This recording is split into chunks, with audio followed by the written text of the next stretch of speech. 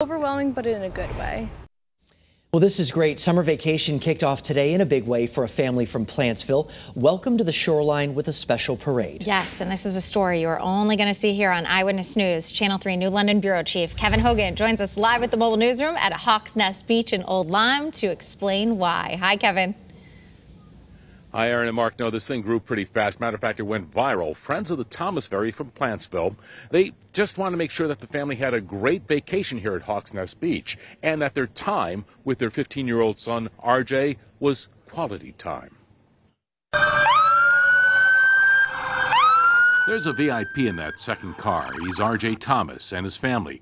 Old Lyme police, along with the Shoreline Town's fire department, state troopers, and first responders, escorting the Plantsville family today to a summer cottage at Hawks Nest. That's where they're going to vacation for 2 weeks for free, courtesy of the family friends, the Chiafalos. It just shows that even through COVID, people can still get together and be the best that they can be and do good for others. Not only was there a parade, but bystanders with posters welcoming the family. The town really did a great job. I mean, the fire trucks, the cops, the rangers, everybody was just so supportive.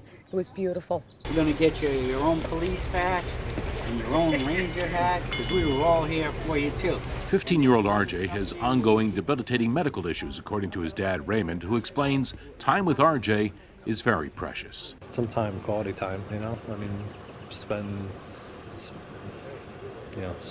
our days the best way we can. There's no words for how special it makes you feel to know that people that don't even know you just have so much love. A GoFundMe page they call RJ's Cheeseburger page has been established. It's a bucket list of things RJ wants to do before his life is cut short. Through the years, he's had different medical issues, and there was a couple times we had to raise money for things, and it just, I've seen humanity come out during those situations.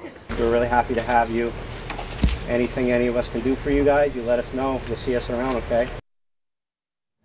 Now, even businesses from outside the region, like our friends at AZ Pawn in Norwich, are loaning their wheelchair ramp for the week for the family here at Hawks Nest Beach. And there are other businesses who are donating and giving things to the family as well to make sure that their time here is quality time on vacation. If you want to learn more, we have several links. Just go to the Channel 3 app.